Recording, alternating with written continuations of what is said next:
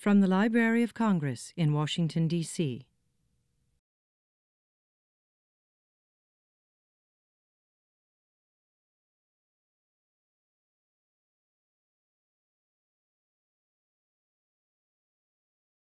It's my pleasant task to begin this afternoon's program about the crafting of the magnificent 5-volume A History of the Book in America by presenting to you a familiar face who has served as the general editor for the entire enterprise, David D. Hall. With Hugh Amory, David also was the co-editor of the first volume, The Colonial Book in the Atlantic World, which was published way back in 2000. David has taught at the Harvard Divinity School since 1989 and was Bartlett Professor of New England Church History until 2008, when he became Bartlett Researcher Professor.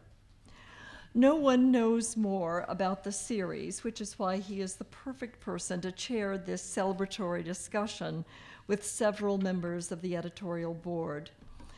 David, I know it's been a long journey from the colonial book in the Atlantic world to the enduring book in the modern world.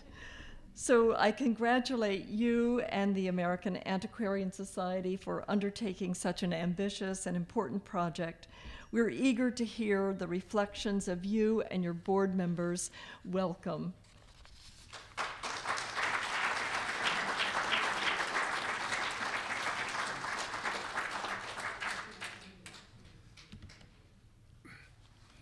If you thought that Ellen and Sid had gotten shorter, it's only because I surreptitiously cranked this podium up as high as it would go so that I can actually see my comments.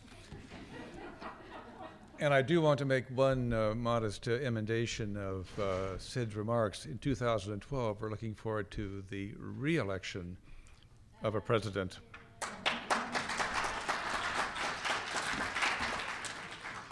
At least I am, and I know you are. It's a pleasure, a special pleasure, to be here today and to be in the company of so many of you who have participated in this project. I should say that we also want to begin by thanking the Library of Congress and the Center for the Book here at the library, and John Cole in particular, for their support, John's support, personal support, and the center's support over the years, and for, in effect, serving as a co-sponsor of this particular forum, as well as for the semi-annual meeting of the Antiquarian Society. This was a project, and this is a gathering of people whom we might term the resolute, the committed, and the stubborn. Stubborn as in the sense of telling someone, you will get this done, or stubborn as in the sense of, I'm not going to revise this darn thing anymore, which might have been the sentiment of some of you here and those on the panel. This is a gathering, too, of folks who have aged a bit since we began to meet as an editorial board back in the 1980s, when Philip Gura gave his 20th anniversary Wiggins lecture in 2003 at the American Antiquarian Society, a retrospective of the history of the book. He remarked that as he had turned over the pages of our newsletter, the book that began back then, that he had noticed, one of the striking things he noticed was that John Hench and I had gotten older. We appeared in a lot of these photographs of Wiggins lecturers. But the good news is that though I now have white hair, it's not because of the history of the book. It's only because I himself indeed am older. The heart of this program now is a panel in which I'm going to participate and has 3 other members whom I'll introduce in a moment. And we're going to reflect retrospectively, prospectively on the history of the book in America and on our series itself. And I hope there'll be time for some interventions, as the French say at the end of the program, as we're finished speaking. We're hopefully not going to take up all the time. But before that happens, before I and my colleagues speak and you speak or respond, I have the very, very agreeable task of saying thank you to some particular people who are here today or perhaps not here today. Everyone I'm going to name deserves a rousing round of applause, but I want to ask you to hold your applause until the very end, partly for time's sake. In the beginning, as it says in a very old book, there were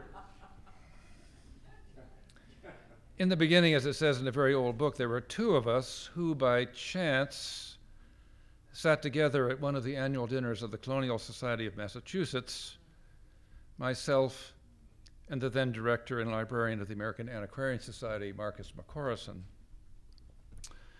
To the few words I said over the brie of that event, always a very noisy event, to the few words I said about the French Histoire de Livre into Marcus's ear, he was immediately responsive. And within months, if not weeks, the wheels were beginning to turn at the Antiquarian Society, a conference being organized, a little later the Wiggins lectureship instituted, the concept of a multi-volume series broached and endorsed. So it is fitting that I offer a particular thank you to Marcus for the support he gave the project, unwavering support, although not uncritical, as anyone who has ever worked with Marcus would realize and even realize and welcome. Without that support, there would have been no program in the history of the book in America at the Antiquarian Society. Without that, with all the benefits, from my point of view, that it has brought to the Society, without that support, none of these books would have been written. If Marcus had turned a deaf ear to my few semi-coherent words that evening, I would have turned my own energies elsewhere. Historians always have too many things to do. So we owe a great deal to Marcus and his alertness and commitment and patience. Second, and second only in the sense of following after Marcus, comes John Hinch, who became responsible for educational programs at the Antiquarian Society about the time all this was getting underway. John was truly the faithful shepherd of this project in a host of ways. And I count as one of the great pleasures of my life the partnership that we created, a partnership in which I knew I could always count on John to listen, to weigh, and when a decision had been reached and tasks laid out, to put the full force of his skills, of his considerable intelligence behind those tasks to make things happen. The summer seminars, the conferences, the early incarnations of the newsletter, the negotiations with our first publisher, the preparation of grant proposals, all this fell to John to initiate and carry out. He did so with consummate skill. No publisher, no series. I am grateful in retrospect to Andrew Brown of Cambridge University Press for his willingness to come to Worcester and to meet with me in England, and without knowing any of us more than casually, to arrange for Cambridge University Press to be our publisher. But our far greater debt is to the University of North Carolina Press for embracing the series, and really embracing the series, after we had to dissolve our relationship with Cambridge. So to Kate Torrey, where is Kate? Kate Torrey, and to David Perry, and David, I can't see because of the lights in my eyes. David, you're sitting, where's David? David's not here. To Kate Torrey and to David Perry, I offer the warmest of thank yous for your efforts on behalf of the series, a series that in every way exemplifies the high standards of one of the leading academic presses in the United States. And for those of you who have had the pleasure of working with David Perry, I'm sorry to say that in his absence here, I want to commend him for his diplomatic skills with editors and contributors, and even with the general editor. Rough spots seem to vanish when he applies his healing touch.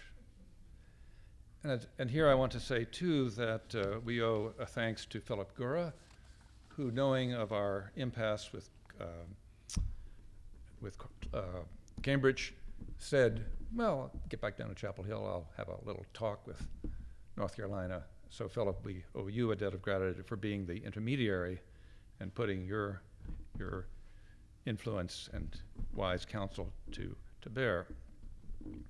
No publisher, no series, but there would also be no series in the full sense of the term if Ellen, who succeeded Marcus, had not given her unwavering support to the project. And this, I want to say, was not something to be taken for granted. So it was an immense relief when Ellen indicated that come what may, AAS would stand behind the project. And at a crucial moment, Ellen put her finger on the scales. Actually, I've written here, put her fist on the scales. And with the support of the council, said that it was time for the series to be brought to a conclusion. So before my very eyes, or our very eyes, Ellen the watchdog mutated into Ellen the sheepdog, rounding up the strays to ensure that in 2010 we can in fact celebrate the conclusion of the series. So thank you, Ellen. And there's a great deal more to say about the Antiquarian Society and its staff, and about one staff member in particular, Caroline Sloat, who became untitled, really, the managing editor of the series, keeping track of a zillion aspects of the project, to which she herself has demonstrated the most complete form of loyalty.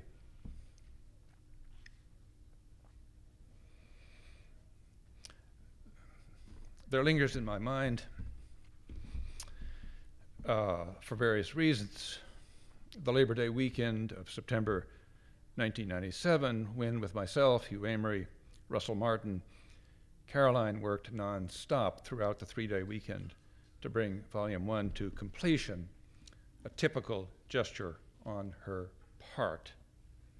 She was a very, very good person to worry with, but not to worry about. I come finally to the co-workers who made each individual volume possible, those who served as volume editors, and those who wrote chapters or parts of chapters. In a moment, I want to ask all of you who served as contributors and editors, other than the 3 who are at the panel, to stand up and be acknowledged. And at that time, I hope we can acknowledge them by a round of applause. But I want to remark that one of the editors did not live to see this day. Sorry. My co-editor, Hugh Amory. And it's important for me to say publicly again what I've said in various other settings, that Hugh was one of the best teachers I have ever had. I had the enormous benefit of learning from him steadily, someone who has really remarkable intelligence, whose unrivaled knowledge of books, and irascible intelligence as well, played an immense role in shaping the first volume of our series and in influencing other volumes as well. I want also to recall the moment when we decided to expand the series from its initial 3 volumes, stopping in 1877, to come down to the present. And at that moment, we had to reach out, and at a later moment in the project, we had to reach out and solicit people who would come on board to a project that was already underway. And it was great that we got for Volume 4 2 people who can't be here today, Carl Kessel of Brown University and Jan Redway of Duke.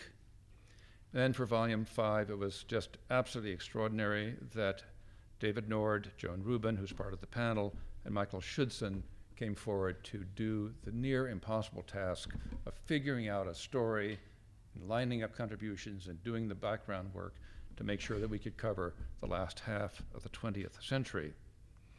And as for Bob Gross and Mary Kelley, it sometimes feels as though we were joined at the hip. We've been doing this for a long time, and my friendship with both antedates this project. Nor was it in doubt that Michael Winship would join us, or Steve Nissenbaum, and then after a while, Scott Casper, who's participating, and Jeff Groves. And it is worth noting that the 4 of them co-edited Volume 3, is the only volume of the series to date to have won a significant prize.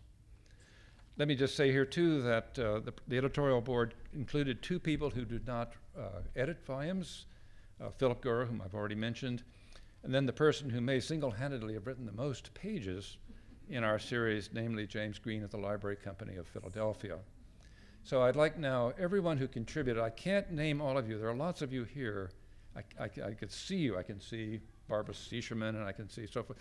But if you would all stand, and if the volume editors who are in the audience would stand, and let's give them all a round of applause.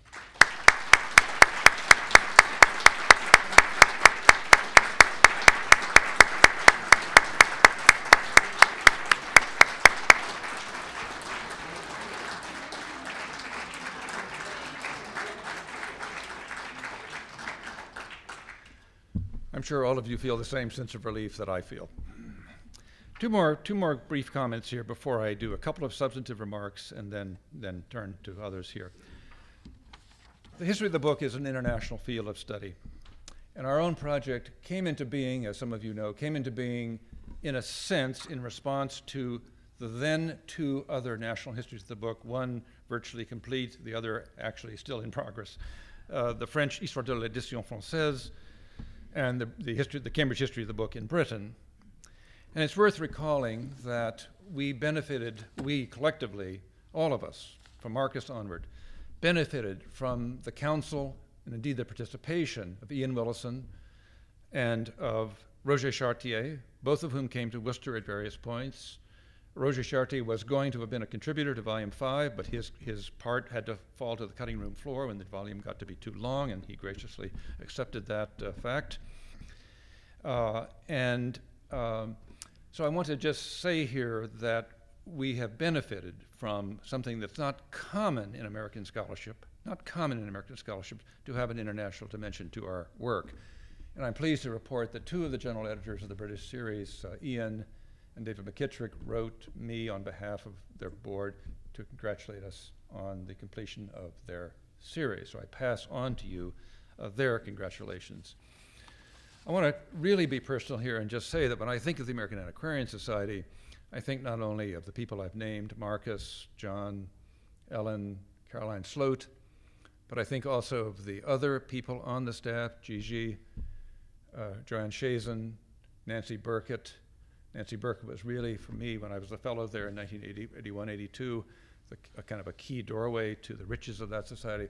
I want to say that this entire project has also been a project rooted in the immense skills of the curatorial staff, unparalleled, without rival skills of the curatorial staff of the Antiquarian Society. So they too deserve a round of applause. Thank you very much.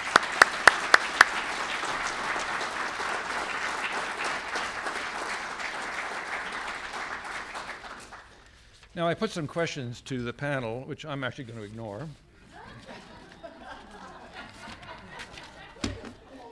And let me just say that Mary Kelley is at the University of Michigan and a wonderful historian who actually, her first book was, before the history of the book had a name, was in a sense on female authorship in America. Scott Casper, where are you, Scott? What? Nevada, Los Angeles, right? No, where? Las Vegas, yes. Reno, again, an unusually gifted scholar, and then Joan Rubin at the University of Rochester. All three of the people that you're looking at here, and I might even put myself in that company, that distinguished company, are people who are trespassers. They don't work within narrow disciplinary boundaries, and that has been crucial to our project. The obvious boundary between history and literature doesn't matter. The boundary between kinds of history doesn't matter. And so we'll get some glimpse of that here in just a moment. But let me just begin with a couple of backward reflections on Volume 1. And in a sense, what I might say were the accomplishments or the arguments of Volume 1. The one that came to my mind first when I was putting together these remarks is that Volume 1 demonstrates that book history does not need to be attached in all of its phases to the word new. In this sense, the reading tastes of Americans in the 17th and 18th century was extraordinarily traditional. The same kinds of books sold again and again and again and again. religious books, devotional books, Bibles, and the like.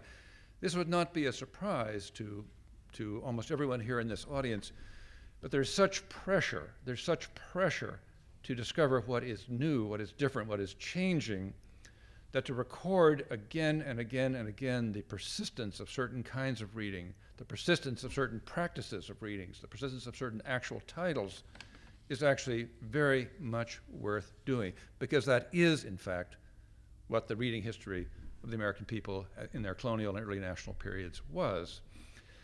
And the British historian, the British economic historian, William St. Clair, has made a larger argument of this in terms of the reprinting of books, which of course was less expensive for publishers to do in Britain because there were no fees to authors. The reprinting of books that were out of copyright or not be considered worth anything was a huge part of the British book business, as it was also here in this country.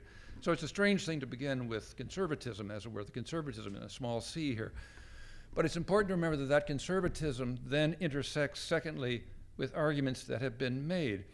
To me, it was probably the most delicious single moment with Volume 1 came in James Green's essay on the book trades in the Middle Colonies, when he pointed out that after Benjamin Franklin printed an edition of Pamela, the largest book he printed in his entire career as a printer, the longest book he printed in his entire career as a printer, he never printed another novel. Why? Didn't sell. Yet a major literary historian, I won't say his name, a major literary historian had previously seized upon this event to say that the age of fiction had dawned. The age of fiction had dawned just with this one artifact. This is where book trades history is critical, done well is critical to making sure we don't make overinflated claims for rapid transitions. And the third point I would make here is about the public sphere. I happen to work primarily in the 17th century, and in 17th century studies in Britain, France, Germany, the United States, the phrase of public sphere is like kudzu. It's just spread everywhere. And anybody who is anybody wants to attach him or herself. Oh, I'm writing about the public sphere.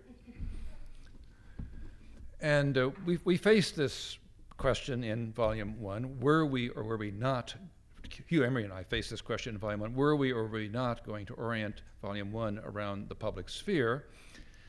There didn't happen to be much of at the time we were addressing this question, there didn't happen to be a whole lot of scholarship specifically about early America in terms of the public sphere, but there it was like the siren song, just take hold of this term. Each of us agreed that we would take a fairly disenchanted view of the term public sphere, which dates, by the way, from the work of the great German philosopher and social theorist Jürgen Habermas.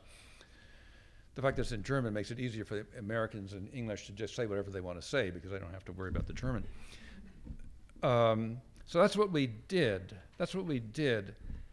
Yet I wish, in retrospect, that we had taken the term a little more seriously, because the public sphere is a way of talking about political participation.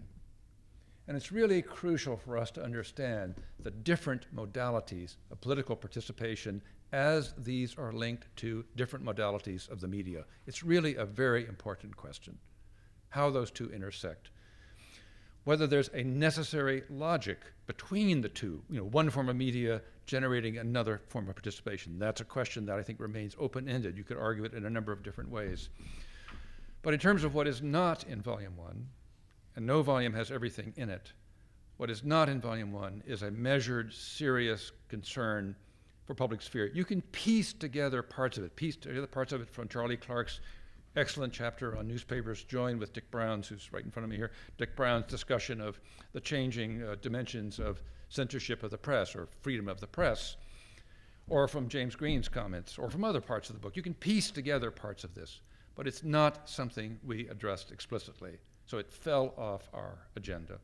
And that is not correct. I think that in retrospect, we should have addressed that question.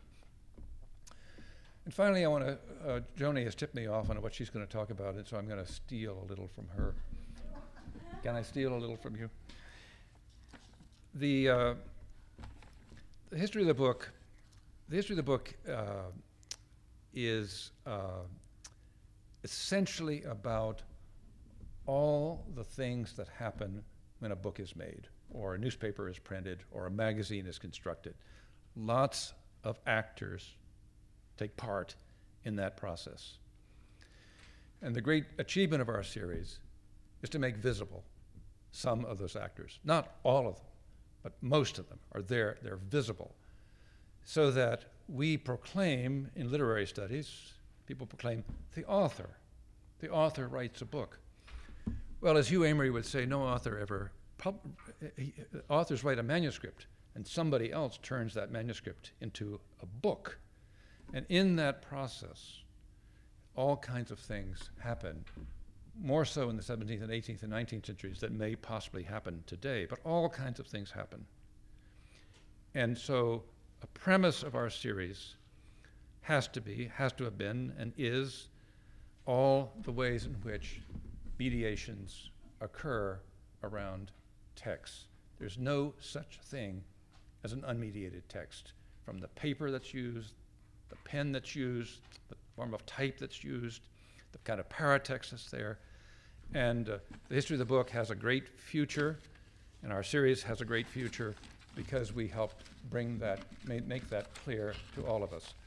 Finally, I want to say that I said to Kate Torrey at an event yesterday evening, I said, how would you feel about entering into a contract with me to edit a new history of the book in America? And I said the only problem is I would have to live to be 100 to complete that series. Thank you very, very much.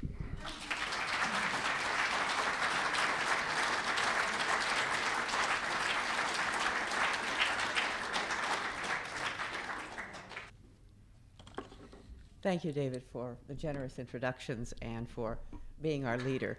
I'd like to say at the very outset that I was so very glad that David spoke about Hugh Amory.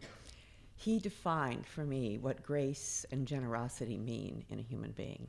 And as I observed him and David working together, I was always so taken by the creativity in their partnership and the lilt and laughter that they shared together. And I can remember that as Volume 1 came to a close and we had our final meeting when it was basically, I think it was in page proof, or it was in, it was ready to go to copy editing. And I said to Hugh, I said, "This is a remarkable volume, Hugh. It is so remarkable." And he looked at me and he said, "Well, David has very high standards." That is true, absolutely true, as we all discovered. And yet at the same time, I think it does speak to what Hugh is and remains today in our memory and remains very present to us at this particular meeting today. I want to talk about Volume 2, and we're going to be doing this chronologically, so I'm going to be talking about An Extensive Republic, Print, Culture, and Society in the New Nation, 1790 to 1840. And my presentation is very much at two levels. It is multi-voiced. It was with the counsel of the full editorial board and our general editor, David, that Robert Gross and I conceptualized this particular volume. And I want to also say that this is very much a double-voiced presentation, that Bob and I are both speaking here in a sense. And I want to express on both of our parts how deeply indebted we are to all 32 of our contributors who were working with us throughout to make this volume truly a collaborative enterprise.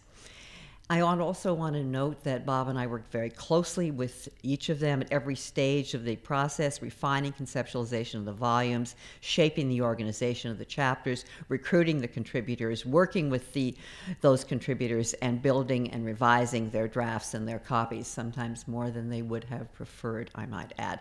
But it was and remained throughout very much a collaborative enterprise, and Bob and I owe a great debt to them, and we owed, in a sense, a real debt to each other for moving through as we did and sustaining a wonderful friendship.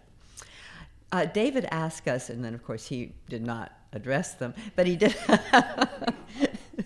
but he did ask us to think about 4 questions. I'm going to be addressing 2 of those questions. One of them was, how will An Extensive Republic, Print, Culture, and Society in the New Nation make a difference in how we understand the decades between 1790 and 1840? Or phrased a little differently, what are the contributions that Volume 2 makes? I'm going to be talking about this, and then I'm going to talk about the second of these four questions that I'm going to address, which is interventions. But in this part where I'm talking about contributions, I'm going to talk about two, I think, central contributions. I could talk about virtually every essay in the volume, and I'm not obviously going to be doing that. But I'm going to talk about two particular sets of concerns: institutions, and secondly, reading and writing practices. Let me begin with institutions. And I'm going to talk, as David did, about the book trades. And I want to acknowledge now Jim Green, who wrote an absolutely path-breaking essay for us, and who demonstrated that in this period that the book trades were central. And yet, until we had his presentation in that particular chapter, there was basically a lacuna between the local colonial printers described so well in Volume 1 and the National Industrial Book, which was the subject of Volume 2. What were those in the book trades doing between the 1790s and the early 1840s? Were they dithering? Were they waiting for the technologies that produced that industrial book? They were not. And what Jim has been able to demonstrate, beginning with a basic contradiction, is why and how the rise of publishing occurred. Let me begin with the paradox. That rise in publishing was one of the fruits of independence, but the trade itself was built upon the foundation of British books. Independence had not changed the basic fact that London was the center of the English language book trade and culture, and in the years immediately following the Revolution, Americans continued to rely on imports from London, Dublin, and Edinburgh. In the late 1780s, however, printers in almost every state did begin to reprint British books in order to replace them with the imports, with what they called native manufactures. This was the American book as they defined it. Again, a central contention of the history of the book. Who makes the book? These printers were making these books. The next couple of decades were decades of struggle, of oscillation between failure and success.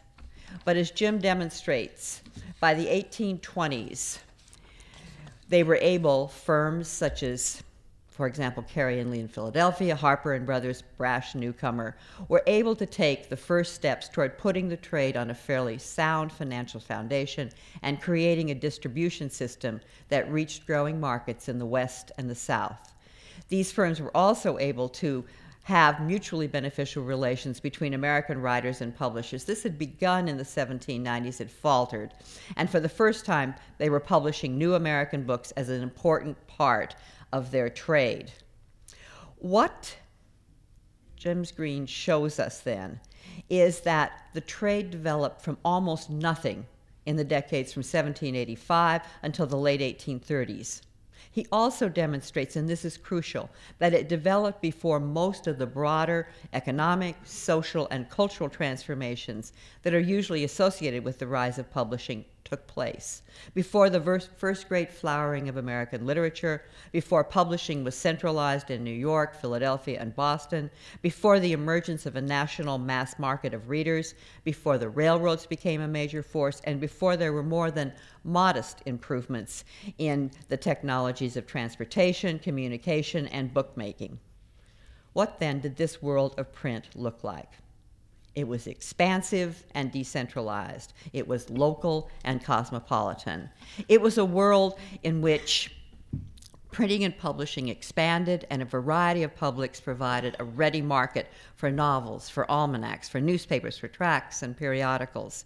A world in which, through laws and subsidies, state and federal government provided for and promoted very much an informed citizenry. A world in which voluntary associations launched libraries, lyceums, and schools, and relied on print to spread religion, redeem morals, advance benevolent goals.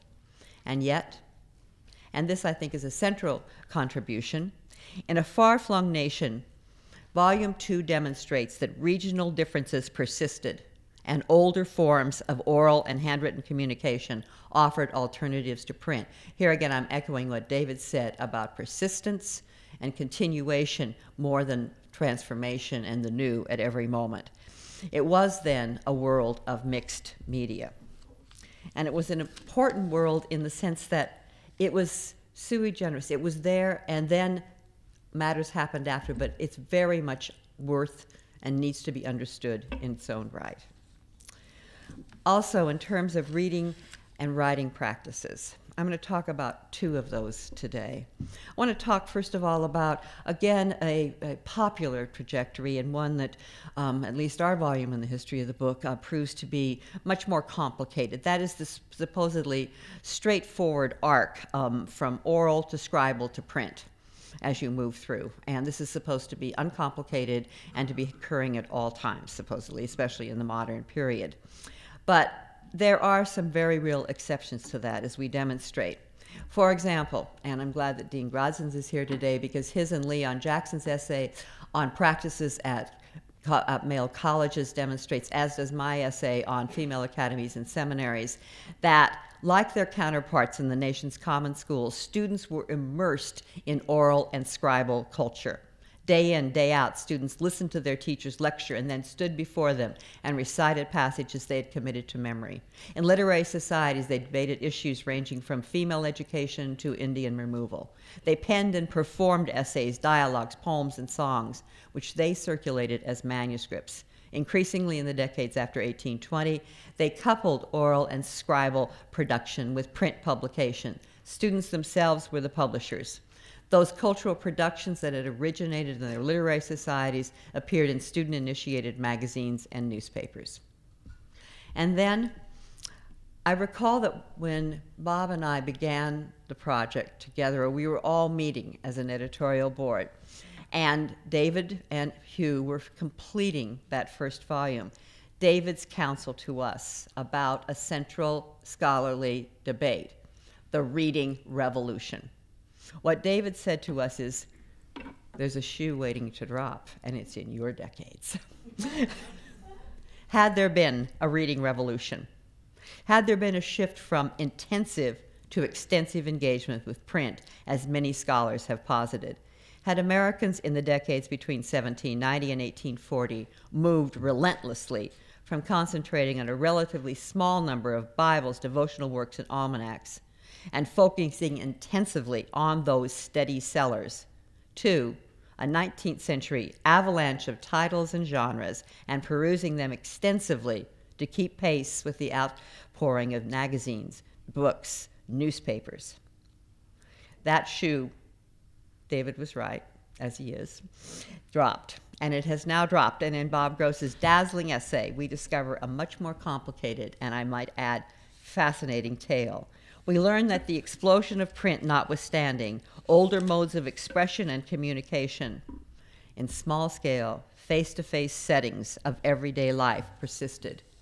Print intersected with those modes, and those modes remained key to the construction of identity and community in our decades. Individual readers lived in this world of mixed media that included composition and circulation of manuscripts, oral performances, and word of mouth. Instead of choosing one or the other form of communication, individuals combined the older and the newer approaches depending on the types of reading they were engaging. It seems that I'm the second person to bring up the case of the novel or the case of fiction, but there it is. Take the case of fiction, which many have presumed to be, have led the way to be the engine behind extensive reading. And some people have lamented this. In fact, in our period, many people lamented this for a variety of reasons. What we discovered is that it is not nearly so simple. As Bob points out in the essay, the way in which the book as a physical artifact, the way in which it is put together by publishers, is what is important to look at. This is a period in which we have abridgments of novels, and those abridgments offer main plot, which allows a reader to move at breakneck speed. Extensive reading with a vengeance. But those same publishers are also publishing anthologies, taken from various reflections in fiction, and it is those reflections that are published in anthologies that call readers to a more close reading experience, to intensive reading, and to the commonplacing that frequently accompanied historically intensive reading. So 2 major contributions in Volume 2. And then there's the issue of interventions, or what David asked, how does the history of the book, and specifically in my case, Volume 2, speaking today, change what we consider to be crucial or critical knowledge about the decades from 1790 to 1840? The history of the book challenges, complicates, revises, expands our understanding of key fields, and I think we'll see this across all 5 volumes. In Volume 2, I'm going to point to 3 important interventions in time. Simply means I can only point to 3. 1, political history. After John Brooks' essay, we will look upon political history, and I might add, emerging sectionalism, which will eventually divide the nation to the point of a civil war, we'll look at differently. Following the lead of a couple of other scholars who have focused on newspapers, Brooke challenges 2 widely accepted premises about the relationship between print and politics. First, that the nation's weekly newspapers, which constituted the largest body of print in the decades from 1790 to 1840, were rhetorically accessible to all literate individuals. And second, that they reached nearly all of those who were newly enfranchised, which is basically all adult white males. Those premises did prove to be accurate for New England and the Middle Atlantic. Galvanized by increasingly heated battles between Federalists and Republicans, printers in those 2 regions founded hundreds of newspapers beginning in the 1790s, and eventually they secured millions of readers. However, and this is an important point, the increased exposure to print was sectional. Brooks shows that relative scarcity persisted in the South throughout these decades, and accessibility, which was linked to a particular rhetorical practice, also varied by region. Instead of appealing to all voters, Southern editors continued to practice Republican conventions, most notably the classical mode of rational deliberation and consensus, rehearsed by members of the region's economic and political elite. Indeed, Southerners took decades to adopt the more accessible vernacular style of the partisan press which emerged in the North in the years between the passage of the Alien Sedition Acts and Jefferson's election in 1800. And so what did voters do there? They were enfranchised. And here again, it's the persistence that is important. They relied more on oral culture, the large majority of voters. The raucous election days, the stump speeches, the plentiful barbecue and booze, that remained. Now, the question that we did not address, because it doesn't become central until after 1840, is what does this do in terms of our understanding of an emerging and more powerful and accelerating sectionalism that will eventually divide the nation? Religious history, and I'm very glad that David Nord is able to be here today. David's benevolent books. What he does in a remarkable essay is show us how those benevolent books, those tracts, those pamphlets, those memoirs, those matters evangelical, stood in an oppositional relationship to the nation's commercial markets and the profits they generated. Tracts, periodicals, Bibles, circulated by evangelical reformers, were given to readers. They did try to collect a token payment, but the main point is that voluntary associations and local auxiliaries sought readers independent of the needs of commerce. Was the message unpopular? All the more reason to see that it found its way into hands of readers. 3 practices distinguished those who sought nothing less than the nation's conversion and a global millennium. First, they yoked with their anti-commercial ends entrepreneurial means. They practiced the principles of centralization for economies of scale in the production and localization in distribution. Simultaneously, they reversed yet another fundamental principle which linked supply to demand. Local auxiliaries of national organizations raised the monies and paid the costs of printing tracts, periodicals, Bibles. Then, instead of adapting supply to demand, as commerce would do, the auxiliaries dispensed their print to everyone, perhaps without the means, perhaps without the inclination to read this material.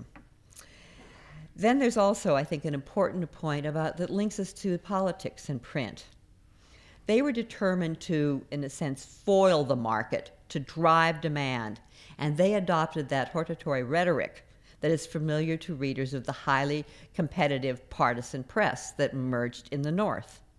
But the opposition was not another political party, but another literary genre. I think one of the reasons that we see fiction is perhaps more crucial than it may well be from the perspective of the history of the book is the way in which the benevolent books and the benevolent empire looked upon fiction. It was the most dangerous and deplorable part of literature and had to be very much challenged. Finally, the third, African American history. African American history and its relationship, not to mention its relevance to the history of the book and vice versa, have received relatively little consideration, at least until Gray Gundaker's splendid essay. It's a highly original, remarkably fine essay in which she shows that African Americans deployed literacy and print in a sustained and sustaining challenge mounted against slavery and discrimination. Focusing on what she calls three networks of activity, Gundaker introduces us to three intersecting strategies, all of which appropriated print in a struggle against oppression. First, freeborn and formerly enslaved African Americans challenged charges of intellectual inferiority with tangible demonstrations of achievement designed to legitimate their demands for liberation and rights. Second, they made the past a resource for the present and the future. Celebrating a renowned history that included an Egyptian civilization with which Europeans identified, and European Americans, African Americans proudly cited the French intellectual C.F. Volney's declaration, "The first learned nation was a nation of blacks." Testimonies recording a wide array of accomplishments, past and present, appeared in a host of genres, including newspapers, spiritual autobiographies, pamphlets, slave narratives, and magazine articles. Third, and finally, in claiming the technologies of literacy and print for themselves, African Americans adapted the vernacular practices to alphabetic literacy and incorporated conventions of inscription and interpretation, which they had brought from Africa. The final point I want to make, and then I'll be concluded, is the point that Joni made and David took. And that's I'm introducing it. And that is, I think it's central to all of us. Who makes a book? I mean, I think that's the sort of leitmotif that we all are talking about today. Who makes a book? And we want to talk about the host of actors who make the book. And I think as a collaborative enterprise, we've all learned from each other in that regard. Thank you.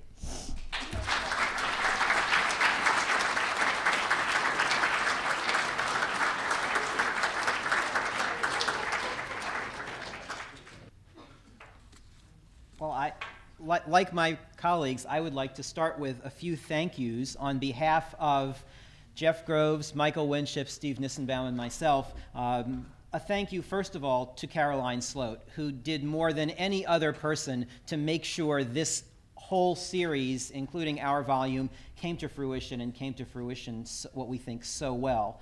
I think Caroline deserves a round of applause, actually, for everything she's done.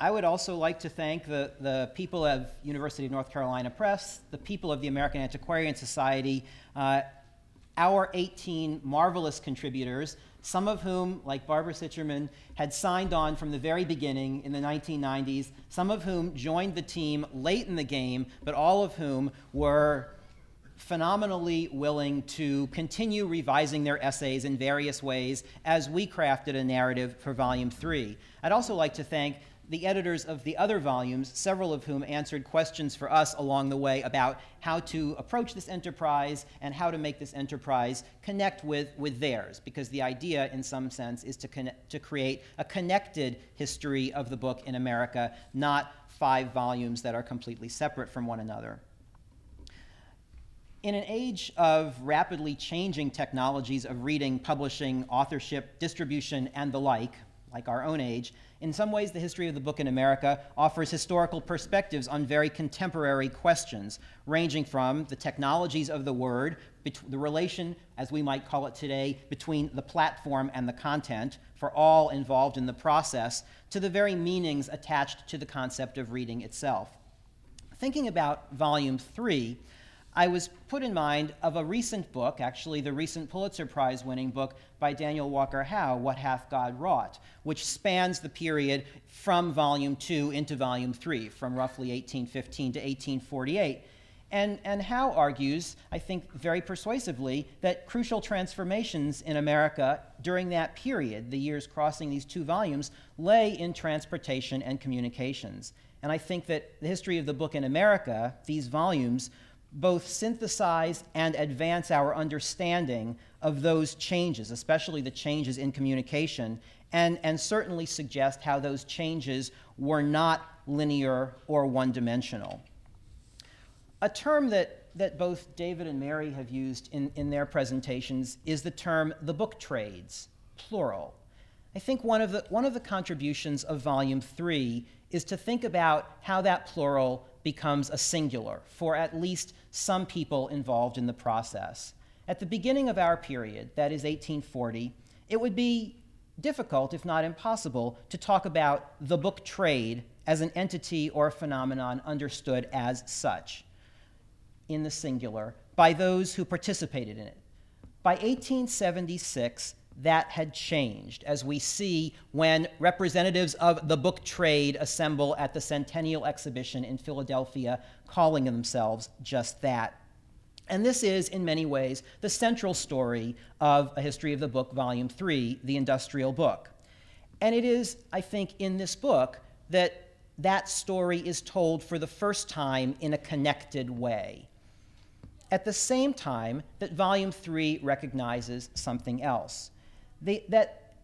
As publishers and book distributors and even retail booksellers across the United States recognize themselves as part of something they called the trade, at the very same time, there were multiple other book trades continuing to exist, whether they were the subscription book trade, the religious book enterprise, the music book enterprise, an educational publishing enterprise, or many more that were regional or local. So as we thought about the genesis or the ideas behind Volume 3, what came together for us as one of 5 major arguments was the emergence and solidification of the book trade. What did that mean, the book trade, or as it was called at the time by some, the book trade system, its fundamental element was publishers' discounted sales to dedicated retailers, a system that linked publishers to booksellers across the nation, often through wholesale dealers known as jobbers. This was made possible or facilitated in part by improved mechanisms of transportation, credit, and marketing. And by the 1870s, publishers and booksellers understood themselves as the trade in a way they hadn't 35 years earlier. At the same time, our volume traces at least 3 other strands and a 4th countervailing strand throughout this period. One of those is the strand indicated by our title, the industrial book. That is, the manufactured material artifact, the product of an increasingly industrialized system that we see developing over the course of our period. And Michael Winship's essay in particular on manufacturing brings those connections together in a way for the first time that we have seen in print. Another theme is the question of the American book. What does the American book mean in our period? We have to go back, of course, to the period of Volume 2 to hear Sidney Smith's famous question in the 4 corners of the globe, who reads an American book? In our period, I think it's possible to say, or at least our volume claims, that the notion of the American book developed in at least 2 ways. One of them was the development of American themes and topics within books that were published, ranging from themes related to Native Americans to themes of the American landscape and so on. This is, of course, the period often described as the American Renaissance. But the other notion of the American book that we try to explore in this volume is the notion of books made in America that might not necessarily be about America at all. When we think about the series of books that Ticknor and Fields published, we have to think about their series of Dickens and De Quincey, not just their series of Hawthorne or Longfellow. So that the idea of the American book is not just an idea about American authorship, but also about American material production of texts that were not necessarily American authored at all. The fourth major theme, in addition to the notion of a national book trade system, the industrial book, and the American book, is the ways in which print culture, books, magazines, and other forms of print came to help consolidate values that we think of as centered on the middling classes. And here, essays like Barbara Sicherman's book, essay about reading, and Louise Stevenson's essay about material artifacts associated with books, essentially literary material culture in the middle class home, help us to see how print culture helped to suffuse middle-class values within American society. As I said, there is a fifth theme in this book, and it is the theme that cuts across all four of the others. And I think here I would echo David and Mary on the relationships between change and persistence. For example, at the same time we see the emergence of a national book trade system, we see the continued production of newspapers and other kinds of print, many of them ephemeral, at the local level. It's not just a story of nationalization. It's a story that cuts back and forth. John Nerone's essay on newspapers shows this in remarkable ways, the ways in which we see the persistence of the local in newspapers, but also, by 1880, the emergence of national system within those newspapers. The fact that syndication makes content and even certain inside pages common to some newspapers across the country. Wire services serve a similar function. So if these were the 5 major themes of Volume 3, I'd like to say something also about some of the challenges we faced in pursuing this volume. I think one of the greatest was the challenge of periodization itself. What is it about 1840 to 1880 that makes those the logical dates to periodize some part of the history of books in America? And the answer, as Jeff and Michael and Steve and I kept coming up against in our meetings. We met in Reno, we met in California, we met in Texas, we met in Vermont, and we kept asking this question: what is it about 1840 and 1880? And ultimately, the answer was not much. That is, is there some development that begins in 1840? Is there something that ends in 1880 that is intrinsic to book history? No. Not really. In fact, we kept stumbling across 1880. We knew we couldn't much go past 1880 because Carl and Jan would not be pleased with us if we did, nor would the essayists in their volume. But we also knew that so many of the stories in our volume continue into the next volume, whether it's the story of copyright, for which the operative date change would probably be 1891, the date of the international copyright. Or in the field of technology, also slightly later than 1880, the invention of the linotype machine, which in some ways completes the story of the industrial book by applying industrialization and mechanization to composition. But of course, both of those were beyond the scope of our volume, and so all we could do was say in last paragraphs of various chapters, this is a story for another volume. The other challenge of periodization in our volume, the glaring challenge for anybody who hears the dates 1840 and 1880, is the challenge of the Civil War. Did we want an essay specifically about the Civil War and American print culture? Did we want all of our contributors somehow to address the Civil War in their essays on various topics? If not all of them, which ones? How many of them? And we continued to wrestle with these questions all the way through. We never did have, and I think we made sort of a decision not to have an essay separately on the Civil War.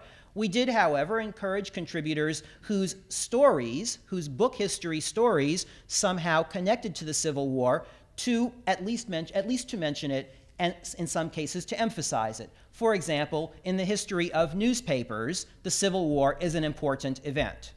In the history of Southern reading and production of print, as Amy Thomas tells it, the Civil War is inescapable, given what we know about how the war changed Southern print. In the essay by Janine de Lombard on African American reading, in some ways, Reconstruction is a more important milestone than the Civil War. We ended up, in other words, not having a separate essay on the Civil War. We recognized that's a problem in the introduction. We go back to it in the conclusion. We know, for example, that the Civil War consolidated or helped consolidate many of the developments that we describe in this volume, the industrial book. After all, the Civil War helps to consolidate an American industrial society. It also, in some ways, renders the South neo-colonial, and we can see that in the story of book history as well, as the paper industry moves south for the raw materials and for the relatively cheaper labor force. We can see, in other words, in the story of print culture, some of the larger developments of our period, or, as we often lamented, past our period. David asked us, as he emailed us about what we might discuss here, what kinds of stories are there still to tell? And in particular, what happens to the international dimension of American book history, or of book history in general, in this series called The History of the Book in America? And I will say that in our volume, the international dimension comes up only sporadically. One place in which it does is Jeff Groves's essay on the exports and imports of American books from the 1840s to the 1870s.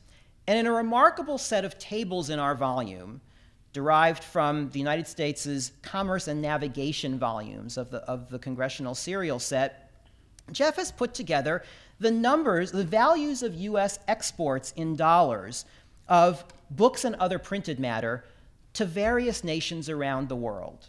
And as I read these nations, you might notice something. Argentina, Belgium, Brazil, Chile, China, Colombia, Denmark, Dominican Republic, France, Germany, Hawaiian Islands, Italy, Japan, Mexico, Netherlands, Peru, Russia, Spain, Sweden and Norway, Texas, but only before it became a state, Turkey, the United Kingdom, including Canada and other British possessions, Uruguay, Venezuela, other Central and South America. One of the things that stands out in that list is the number of Latin American nations on it. And I think, and Jeff and I talked about this beforehand, before I spoke today, that this tells a story or begins to hint at a story yet untold. If the history of books in America as a transatlantic phenomenon has been told in part by Volume 1 and has been emphasized by many scholars who think about the transatlantic exchange of books and ideas, a story that might not have been told to this point is a more hemispheric story, a story of the exchange of books and ideas between the United States and Latin America. A story that we leave it to other volumes and probably future scholars to discover and to tell in richer ways. And so, as a way of concluding, I think it's worth saying that A History of the Book in America, this series that all of us have been part of, represents the state of our knowledge and of our understanding at a particular moment. It also, I think, acts as an invitation or an entree to future scholars to build upon this work and to venture into parts of book history that we've not yet barely begun to explore. Thanks.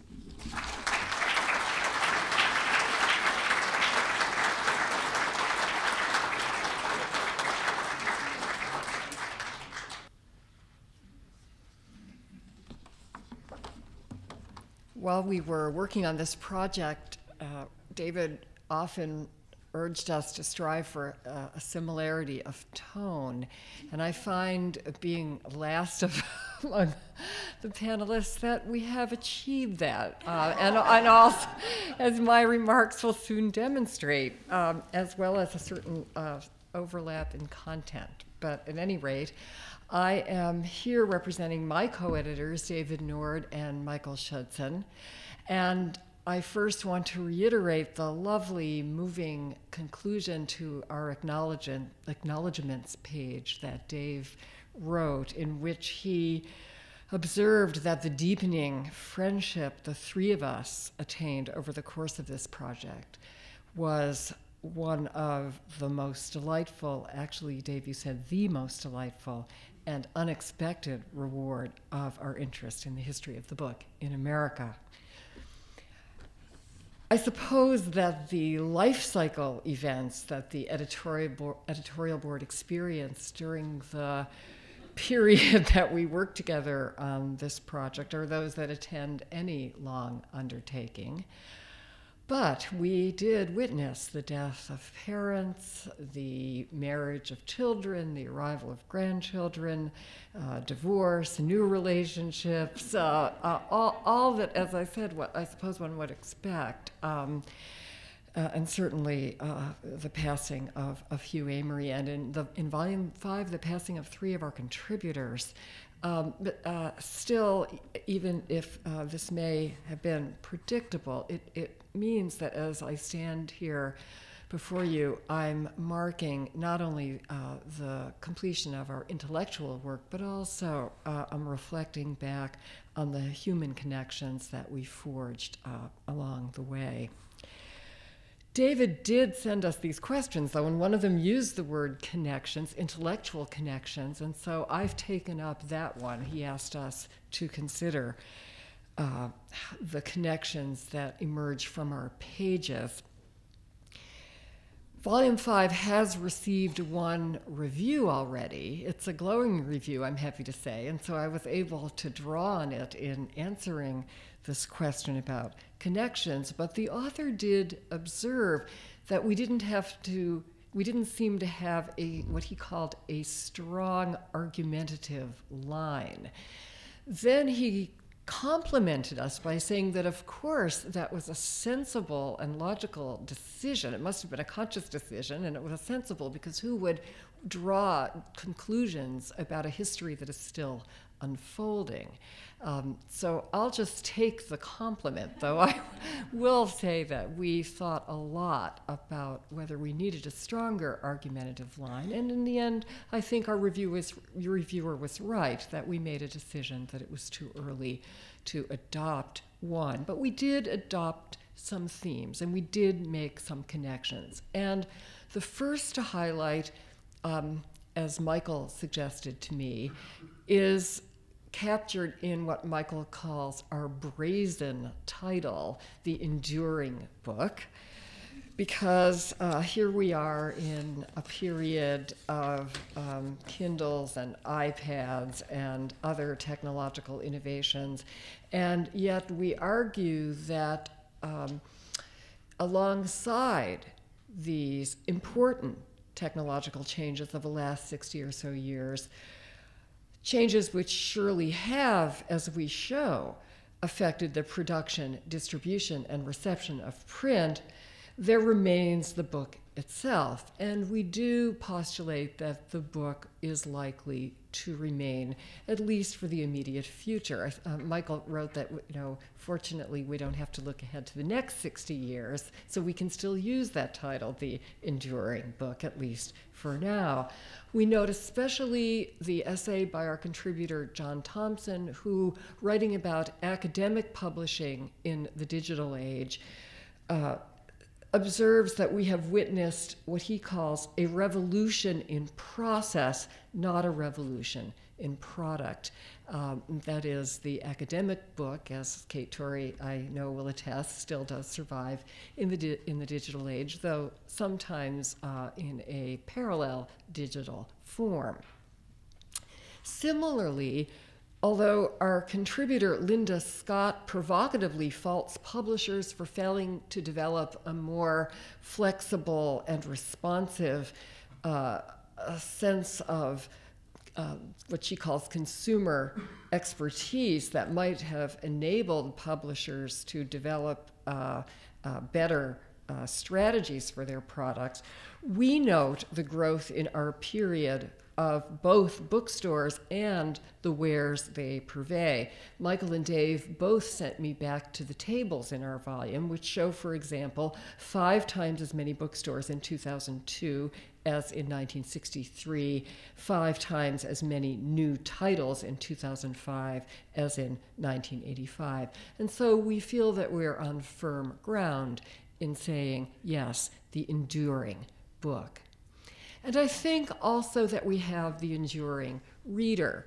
We note in our volume the recent dismaying NEA study that charts a decline in literary or voluntary reading among the American public in the year since 1992.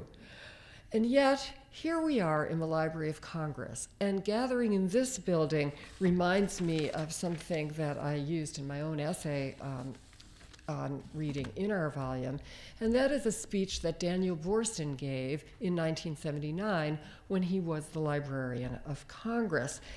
In his remarks, he celebrated, though he also worried a little, about what he called the autonomous reader, a reader seeking knowledge as a, quote, free and active spirit.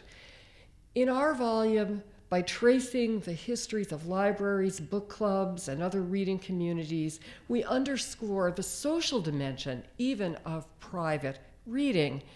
And yet we maintain that despite the admittedly worrisome NEA data, Bordin's fear that television or other forms of popular entertainment would eradicate the autonomous reader, that fear has not become a reality, nor do we think it is likely to.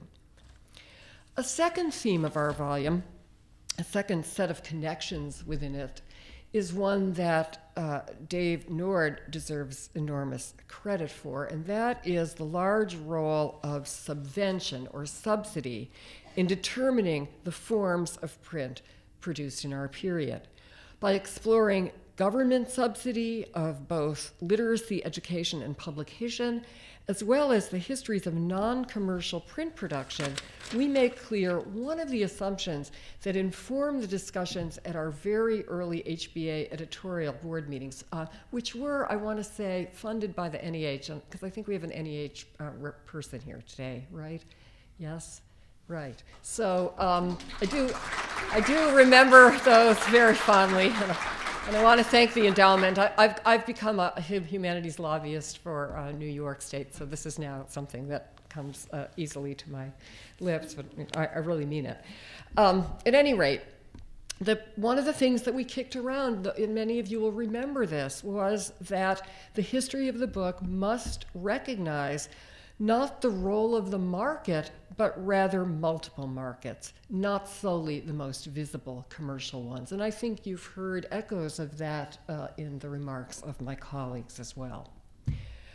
Our theme of subvention also reflects our use of and contribution to a key insight that historians of the book have afforded us. And this is the point that David can I say preempted, and that Mary echoed, and that now I'm going to say one more time, and that is that no text arrives in the hands of readers without mediation. In our volume, we examine mediation in the guise of literary critics and librarians, religious publishers and magazine editors, textbook committees, and scientific experts. Whether we can now write a credible, complete literary or intellectual history without accounts of mediation is, I think, thus open to question. Certainly, there are mediators who did not appear in our volume. David asked us whether there was a reason why we didn't have much about the material book, and I think the reason is not clear to me. Book illustrators probably should have received a chapter, and others involved in the production of that material object.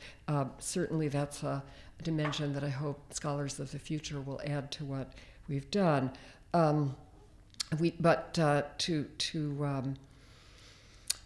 to recoup or to make up for that lapse, let me just say that we do talk about the paperback form, of course, the spread of the paperback in our period. And we also have an interesting chapter on book collectors, coveters of the book in its material form. Finally, a third theme of our volume is one that we share with Volume 4 and with the others, even covering the earlier periods, and Scott alluded to this too, and that is the coexistence of consolidation and multiplicity, of centralized control and independence, of international publishing conglomerates that still leave space for small presses and oppositional voices. It is in this respect, perhaps, that HBA perhaps makes the biggest difference. Like the entire field of the history of the book, it furnishes a model of how culture works that replaces any simple story of relentless monolithic forces or hard and fast cultural hierarchies. Think again here in these precincts of Daniel Bordin. In one light, the Harvard-trained epitome of consensus history. Yet, in the remarks I quoted, Bordin is urging readers to listen to no guide but themselves, to achieve autonomy by escaping to what he calls a private island in order to read for pleasure. Bordin is a mediator of print, as is the institution, this library over which he presided, and the government that funds it. But his prescription for autonomy, even for a kind of renegade reading, tells us that we have no simple story here of elites imposing their values on a passive or even on a resisting public. Preparing these remarks, I remembered how the pioneering historian of the book, William Sharvat, when he got all done, decided that, after all, perhaps he should have stuck to the texts. And I worried, because David's question was, have we made a difference? I think we all worried, whoa, what if we really haven't made a difference? But I think that Sharvat made a difference, and that he was wrong to question whether or not he had, and that so have we. Since David stole my point about mediation, I'm going to steal a word that he told me in our prior conversation, and that was that we have created a plateau, that at the very least we have created a floor, and we have raised that plateau far above where William Sharvat had it, and perhaps we even have now erected a scaffolding or a partial edifice on this plateau, and in that way we have produced, if not a sort of monument, at least some kind of structure for the future. And that's sort of the end, except that this morning I said to Scott, you know, I've written out my remarks. I did that because after David and I talked on the phone, I thought, oh my God, I better write something. So that's why it's handwritten. I said to Scott, well, I've done this, but I haven't actually written the last sentence. And then I said, well, so maybe I'll just do what Gertrude Stein did at the end of the autobiography of Alice B. Toklas. If you remember, Stein writes, Alice, you are never going to write that autobiography, so I am going to write it for you. And then she says, and I have, and this is it. But our version, to paraphrase Stein, would be, you are never going to finish that massive history of the book in America, but we have, and this is it. Thank you.